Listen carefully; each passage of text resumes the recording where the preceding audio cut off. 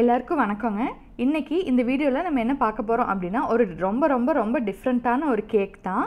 இதுக்கு உங்களுக்கு அவன் இருக்கணும்னு அவசியம் இல்லை, பேக் பண்ண தேவையில்லை. ரொம்ப ஈஸியாக வீட்டிலே செய்கிற ஒரு கேக் தாங்க. இந்த கேக் பேர் க்ரீப் கேக். எல்லா கிறிஸ்மஸ்க்கும் ஒரே மாதிரி ப்ளம் கேக் அப்புறம் நார்மல் கேக் அப்படின்னு சொல்லிட்டு செஞ்சு போர் அடிச்சிருந்ததுன்னா இந்த க்ரீப் கேக் கண்டிப்பாக ட்ரை பண்ணி பாருங்கள். ரொம்பவே நல்லாயிருக்கும்.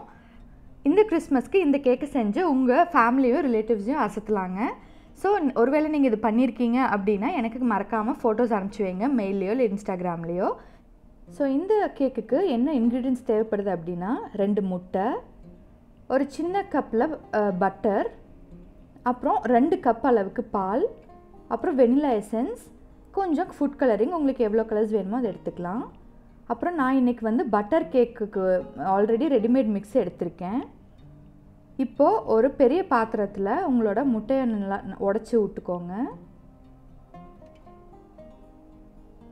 அப்புறம் அந்த பட்டர் கேக் மிக்ஸு நான் ஒரே ஒரு கப் அளவுக்கு தான் எடுத்திருக்கேன். அதையே நீங்கள் நல்லா சலித்து எடுத்துக்கோங்க. ஏன்னா சலிக்காமல் எடுக்கும்போது உங்களுக்கு கட்டி ஆகிறதுக்கு வாய்ப்பு இருக்குது நம்ம மிக்ஸ் பண்ணும்போது. ஸோ எப்போவுமே எந்த மாவு எடுத்திங்கனாலும் கேக் பண்ணுறதுக்கு அது சலித்து அதுக்கப்புறமா நீங்கள் உள்ளே போடுறது பெட்டர். இப்போது ஒரு கப் மாவுக்கு, அதாவது ஒரு கப் கேக் மிக்ஸுக்கு நான் 2 கப்பு பால் ஊற்றுறேன். அதே மாதிரி பட்டர் உங்களுக்கு எவ்வளோ தேவையோ அவ்வளோ ஊற்றிக்கலாம், ரொம்ப நிறையாவும் ஊற்றாதீங்க. இப்போ இது எல்லாத்தையும் நல்லா மிக்ஸ் பண்ணி விட்டுறலாம். இதை மிக்ஸ் பண்ணும்போது ஒரு சின்ன ஓரத்துலேருந்து மிக்ஸ் பண்ணால் ஃபுல்லாக அது மிக்ஸ் ஆகிறதுக்கு ரொம்ப ஈஸியாக இருக்கும், கட்டி சேராமல் இருக்கும். இப்போ பார்த்திங்கன்னா நல்லா இந்த மாதிரி தண்ணி ஆட்டம் மிக்ஸ் பண்ணிக்கோங்க. அதுக்கப்புறம் இதையை நீங்கள் வடிக்கணும், ஏன்னா இதுலேயும் நிறைய புருடாக இருக்கும். ஸோ அந்த கட்டியாக இல்லாமல் இருக்கிறதுக்காக அதையும் வடித்து நீங்கள் நல்லா க்ளீன் பண்ணிக்கோங்க. அப்போ நமக்கு தோசை மாவு கன்சிஸ்டன்சியில் இருக்கும். தோசை மாவோடவே கொஞ்சம் தண்ணியாக இருந்தாலும் ஓகே. இப்போ பார்த்திங்கன்னா பேட்டர் ரெடி ஆகிடுச்சு. ஸோ இதை நான் 4 கலர் போட போகிறேன். ஒன்று பிளெயின் கேக் மிக்ஸ் கலரு, அப்புறம் மிச்சம் 3 வெவ்வேறு கலர் போட போகிறேன். ஸோ 4 கப்பில் நான் பிரிச்சுக்கிறேன். உங்களுக்கு தேவையான அளவுக்கு நீங்கள் பிரிச்சுக்கலாம். அப்புறம் எல்லாத்துலேயும் நான் வெனிலா எசன்ஸ் ஆட் பண்ணுறேன். உங்களுக்கு வெனிலா தேவையில்லை, வேறு ஏதாவது ஃப்ளேவர் வேணுன்னா கூட நீங்கள் ஆட் பண்ணிக்கலாம். இப்போ ஃபஸ்ட்டு எல்லோ கலர், அடுத்து ஆரஞ்ச், அதுக்கப்புறம் நான் ரெட் கலர் ஆட் பண்ண போகிறேன். இது 3ஐயும் நல்லா மிக்ஸ் பண்ணி விட்டுறணுங்க. இப்போது ஒரு கடாய் எடுத்துக்கோங்க, தோசைக்கல் கூட எடுத்துக்கலாம், பட் இந்த மாதிரி கடாயினா பெட்டர். இதில் ஊற்றி நீங்கள் தோசை ஊற்றுற மாதிரியே தான், பட் ஆனால் தேய்ச்சி விடக்கூடாது கரண்டியில். இதை நான் இப்போ பண்ணுற மாதிரி லைட்டாக ஷேக் பண்ணும். நீங்கள் ஆப்பம் ஊற்றுவீங்க இல்லையா, அதே மாதிரி தாங்க, ஆனால் பெரிய கடாயில் தோசை மாதிரி ஊற்றணும். நடுவில் ரொம்ப திக்காக வர்ற மாதிரி ஆப்பத்துக்கு வர மாதிரி விட்டுறக்கூடாது. இதை நீங்கள் இப்போ தோசை மாதிரி ஊற்றி எடுத்துக்கலாம். 3லிருந்து 6 வரைக்கும் நீங்கள் ஒரு கலருக்கு ஊற்றலாம். உங்களோட இஷ்டம்தான், கேக் எவ்வளோ பெருசு வேணும்னு நீங்கள் எக்ஸ்பெக்ட் பண்ணுறீங்களோ அதுக்கேற்ற மாதிரி ஊற்றிக்கலாம். அப்புறம் எப்பவுமே இந்த பேட்டர் நீங்கள் தோசை மாதிரி ஊற்றும்போது 1லிருந்து 2 வரைக்கும் இந்த மாதிரி கொஞ்சம் சொதப்பல் ஆகத்தான் செய்யும். இதுக்காக நீங்கள் டென்ஷன் ஆகிக்காதீங்க, ஏன்னா இது ரொம்ப நார்மல். அந்த சூடு இல்லாததுனால, அப்புறம் அந்த பழக்கம் இல்லாததுனால டக்குன்னு நமக்கு அப்படி தான் ஆகும். ஸோ எப்பவுமே இதை நீங்கள் திருப்பி போடும்போது முடிஞ்ச அளவுக்கு கை வச்சு மெதுவாக திருப்பி போடுங்க, இல்லைன்னா அங்கே லைட்டாக அந்த பிஞ்சு போகிறதுக்கு வாய்ப்பு இருக்குது. ஏன்னா முட்டையும் பட்டரும் போட்டிருக்கோம் இல்லைங்க, அதனால். ஸோ இப்போ பார்த்திங்கன்னா அடுத்தது வர்றது எல்லாமே ரொம்ப நல்லா வரும், பார்க்கவே ரொம்ப அழகாக இருக்கும். இந்த மாதிரி பபிள்ஸ் வரும். அந்த பபிள்ஸ் வந்ததுக்கப்புறமா மெதுவாக கை வச்சு நீங்கள் இப்படி திருப்பி போட்டிங்கன்னா சூப்பராக வந்துடுங்க. இப்போ பார்த்திங்கன்னா ரொம்ப நல்லா வந்திருக்கு. அந்த ரொம்ப லைட்டாக கருகின மாதிரி இருக்கும், அது அப்படி தான் இருக்கணும், அப்போ தான் அது வெந்திருக்குன்னு அர்த்தம்.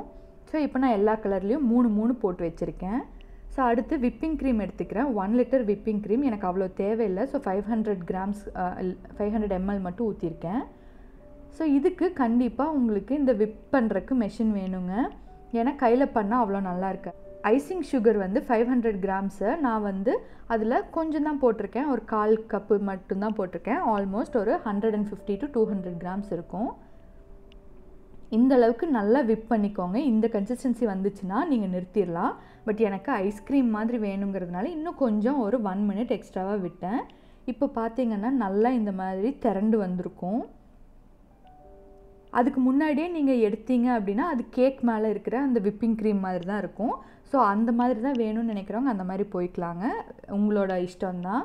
நான் இது ரெண்டுமே காமிச்சிருக்கேன். ஸோ கீழே ஃபஸ்ட்டு எப்போவுமே வந்து ஒரு பேக்கிங் பேப்பர் போட்டு, என்கிட்ட அந்த கேக்கு இது இல்லை, பேஸ் இல்லை, அதனால நான் வந்து ஒரு பிளேட்டில் வச்சுருக்கேன்.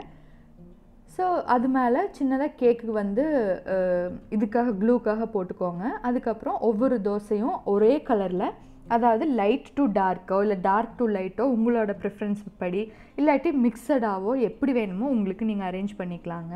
நான் வந்து லைட் டு டார்க் கிரேடியன்ட் எஃபெக்டில் பண்ணியிருக்கேன்.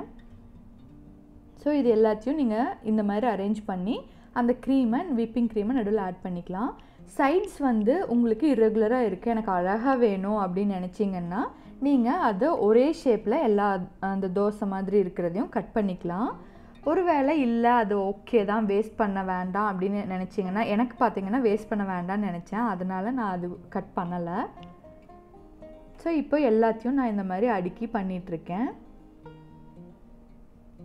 ஒரு லேயருக்கும் நீங்கள் விப்பிங் க்ரீம் ஆட் பண்ணிட்டு தான் இருக்கணும். அப்போ தான் வந்து அது நல்லா பார்க்குறதுக்கும் அழகாக இருக்கும், சாப்பிடும்போது ரொம்ப நல்லாயிருக்கும். கசாட்டா ஐஸ்கிரீம் சாப்பிட்ருப்பீங்கன்னு நினைக்கிறேன். ஸோ அந்த கசாட்டா ஐஸ்கிரீம் மாதிரி இது இருக்கும் நீங்கள் சாப்பிடும்போது. இப்போ கடைசியாக உங்களுக்கு டிஃப்ரென்ஷியேட் பண்ணி காட்டுறதுக்காக நான் மேலே ஒரு 3-4 லேயர் மட்டும் விப்பிங் க்ரீம் ஆட் பண்ணியிருக்கேன். அப்புறம் வெளியில் நீங்கள் ஃபுல்லாக இந்த மாதிரி பண்ணும்போது விப்பிங் க்ரீம் ஆட் பண்ணுறது தான் பெட்டர்.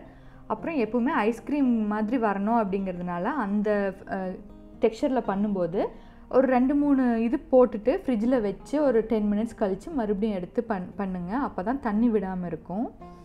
ஸோ இப்போ அவ்வளோதாங்க, கேக் ரெடி. மேலே நீங்கள் டாப்பிங்ஸ் என்ன வேணாலும் பண்ணிக்கலாம், உங்களோட இஷ்டம். ஸோ இப்போது கேக் ரெடி ஆகிடுச்சுங்க. பார்க்கவே ரொம்ப டிஃப்ரெண்ட்டான அழகான ரொம்ப ரொம்ப டேஸ்ட்டாக இருந்துச்சுங்க. ஒருவேளை சுகர் உங்களுக்கு ஜாஸ்தி வேணும்னு நினச்சிங்கன்னா நீங்கள் சுகர் ஜாஸ்தி போட்டுக்கலாம். இப்போ டெக்ஸ்சர் பார்த்தீங்கனாலே தெரியும், இது ஃப்ரெஷ்ஷாக இருக்கும்போது எடுத்தது. இது பார்த்திங்கன்னா அடுத்த நாள் காலையில் பார்க்கும்போது உங்களுக்கு பெருசாக டிஃப்ரென்ஸ் தெரியாது, எல்லாமே செட் ஆகிருக்கும். நீங்கள் இதை ஃப்ரீசரில் வைக்கணும்னு அவசியம் இல்லை, ஃப்ரிட்ஜில் வச்சாலே போதும், நல்லா கன்சிஸ்டன்சி ஃபார்ம் ஆகிடும். அப்புறம் எடுத்து யாராவதுக்கு சர்வ் பண்ணணுன்னா ஒரு 5 மினிட்ஸ் முன்னாடியே வச்சுட்டு சர்வ் பண்ணுங்கள். சூப்பராக இருக்கும். கண்டிப்பாக எல்லோரும் இதை பாராட்டுவாங்க. ரொம்ப டிஃப்ரெண்ட்டான கேக்கு. ஸோ இந்த கேக் வீடியோ உங்களுக்கு கண்டிப்பாக பிடிச்சிருக்குன்னு நினைக்கிறேன், யூஸ்ஃபுல்லாக இருந்திருக்குன்னு நம்புகிறேன். இந்த கிறிஸ்மஸ்க்கு நீங்கள் எல்லாத்துக்கும் இந்த கேக் பண்ணி அசத்துங்க. இதே மாதிரி இன்னொரு வீடியோவில் உங்களை சந்திக்கிற வரைக்கும் நன்றி, வணக்கம்.